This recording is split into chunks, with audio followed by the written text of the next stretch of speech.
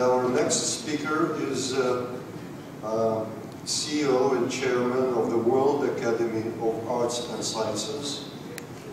And in addition to that, but I would say not only in addition to that, Garry is a unique American citizen who has devoted his life to help mothers in India and has lived almost all his life in India. I'm honored to invite Garry to the podium.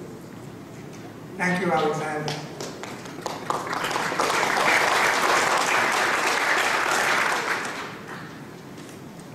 As I listened to President Gorbachev and other speakers this morning, I felt deeply grateful for having grown up and been present at one of the great creative moments in history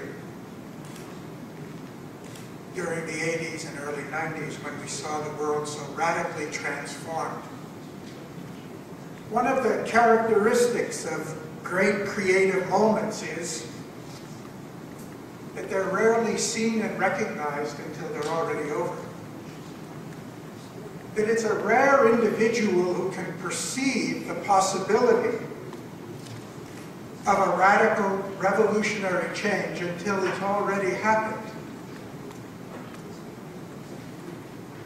And to believe enough in it to work for it. I was thrilled when I heard him say, in my own words, that he sees we are at such a moment today. We have that possibility today.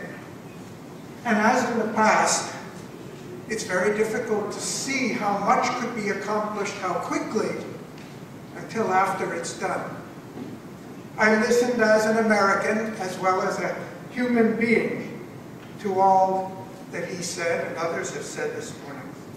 As an American, I reflect back. Last week we're celebrating the 50th anniversary of Martin Luther King's famous speech, "I have a dream."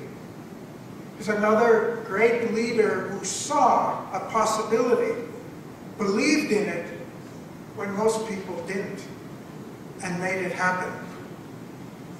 161 years ago, another American, Abraham Lincoln, believed in such a dream.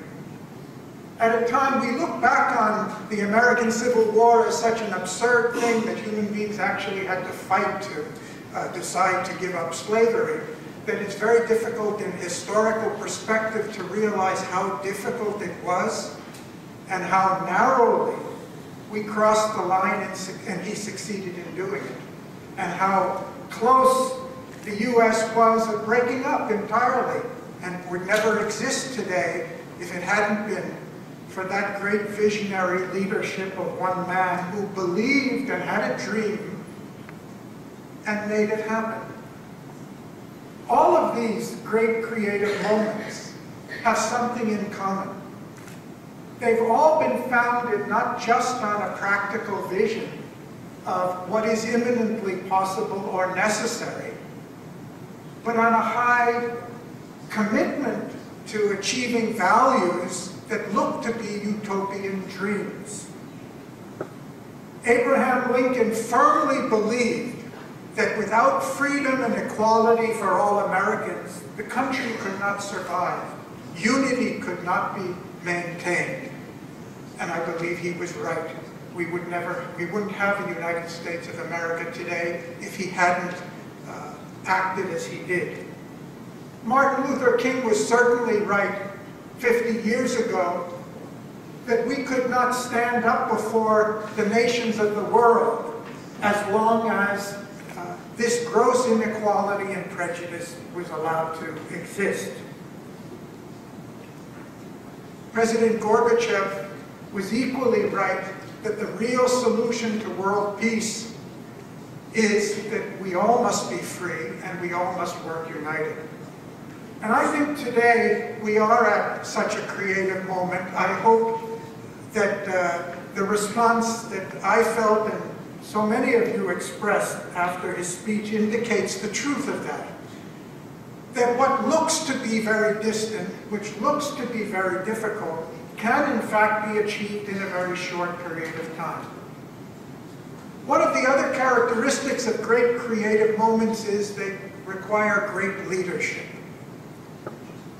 And in the past, our great leaders have tended to be lone individuals, standing up with some people to support them. But I think today the times are different. I think today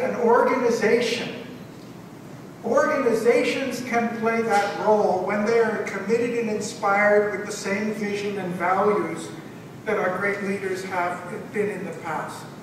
And I believe that Green Cross International is one such organization. On behalf of the World Academy of Art and Science, which was founded by some great intellectuals 50 years ago who wanted this better world, it's a great privilege for us to be associated with Green Cross. We are committed to supporting and being partners with you, and we look forward to working with you to make this a great creative moment. Thank you.